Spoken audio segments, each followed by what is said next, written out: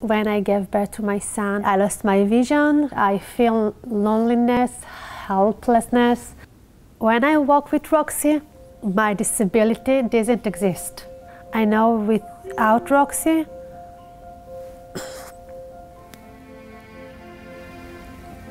my life looks a little bit different.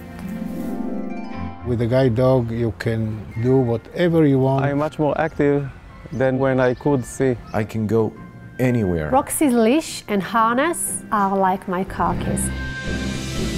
The mission of the Israel Guide Dog Center is to provide independence and mobility. When I learned 30 years ago that there is no Hebrew-speaking guide dogs in Israel, I knew exactly my lifetime mission. In the United States, very huge sidewalks. Here it's different. The sidewalks are narrow. The Israeli environment is very challenging. Therefore, we train the dog to do these specific tasks. We give them the all support, so they get it from our psychologists. לפני שהייתה לי כלבת נחייה, ניסיתי ללכת עם מקל ולא כל כך התחברתי לזה.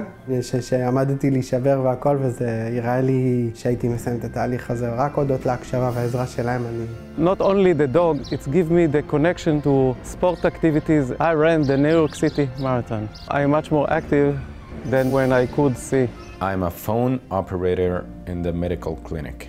Physically and mentally, I'm good at my job because of Winston. I can be a normal and good mother to my son, to take him to the kindergarten. Only about 50 or 60% of the dogs make it. It's making miracles for my son with autism. 80% of the puppies are raised by university students on campus. Being a part of this, and it's just like a very big family.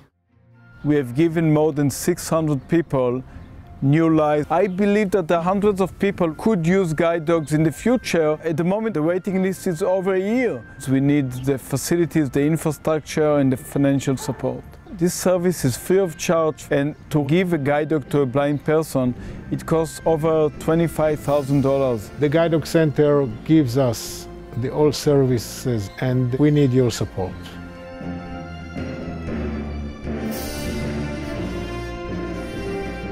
They changed my life, and they gave me eyes. Support us in providing mobility and self-confidence to blind Israelis.